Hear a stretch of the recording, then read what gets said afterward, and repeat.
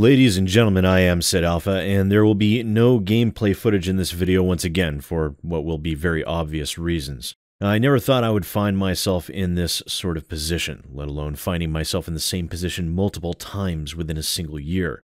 For the majority of 2017, I have found my channel mixed up in some fairly crazy controversies.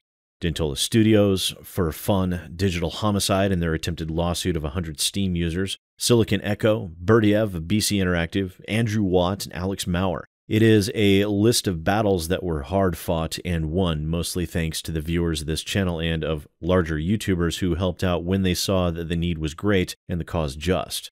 I have always stood up for what I've believed in, and I have always done my best to correct mistakes and errors when I made them, because let's face it, I'm not perfect. As a result of all of this, I have made a lot of enemies. All of those previous individuals, plus many others who would all love to see me fail, and unfortunately, there are some who are actively trying to make that happen and are actively organizing others with a grudge against my channel in order to enlist their aid, even on a temporary basis. And of course, I'm speaking about Andrew Watt, yet again, the person who is a bad penny for my channel that keeps turning up.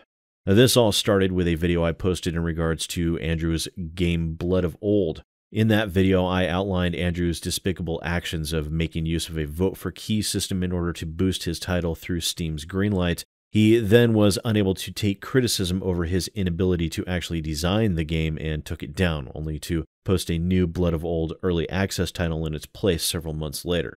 In relation to his inability to handle criticism, Watt was extremely abusive to his customer base and even threatened a defamation lawsuit against one individual. As a result of my video, Watt did everything he could to backpedal and come across as someone who was nowhere near as toxic as he was, and issued what I called a non-apology, an apology where he never actually apologized for any of his wrongdoing. He then proceeded to file a spurious DMCA strike on my video and threatened me with a defamation lawsuit. And as he was unable to get the DMCA to stick, he opted then to continue doing whatever he could to damage my channel and issued privacy complaints against all 4 of the videos I'd done in regards to that topic. And as I've been informed, Watt convinced Alex Maurer to file a privacy complaint against my channel as well for using their full names within my videos. Something that would be impossible not to do in either case, as the Alex Maurer situation, Maurer did not have an online handle to go by, and this was a legal matter. And in the case with Andrew Watt, well, he literally branded everything under the sun online with his first and last name, Steam profile, Twitter profile, and contact name for his talent agency EGC Network that was, up until recently, an MCN partner of Scale Lab, who terminated their association with Watt when they caught wind of how he was behaving. But why? What was the purpose of the privacy violation strikes, or the attempts to file them to begin with? The purpose is in fact tied to the YouTube community guidelines. You see, privacy violations are supposed to count against a channel much in the same way a DMCA strike will, where if you receive 3 strikes, then your YouTube channel will be terminated, again, just as with the DMCA strike system.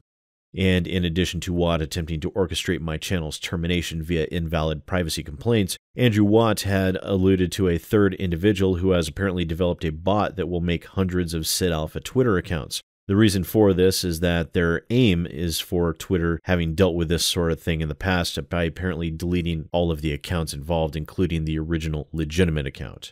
This is even more dangerous for YouTube content creators as, in this case, there is no legality to question. YouTube reserves the right to make their own judgments in these matters, and the initial verdict in the case of the Andrew Watt false privacy complaints is that they wish to uphold it on 2 of the 4 videos. Even though Andrew Watt used his full name on business-related public accounts and made no effort to disguise his identity, nor does it matter that the use of his name in those instances was journalistic in nature. Even using the name Andrew Watt now in this video, according to that one YouTube employee, is a privacy violation. So here I am, sitting here wondering if a completely abhorrent and despicable individual might actually manage to abuse the system to the point where my channel and my Twitter feed might get taken offline. Now, I'm not going to lie, thanks to YouTube's very well-known proclivities in the past, my channel's continued existence is not assured. I am reaching out to every YouTube and Twitter contact I have, but I don't know what will happen next. And I hate doing this sort of thing, but I would ask each and every one of you to please share this video.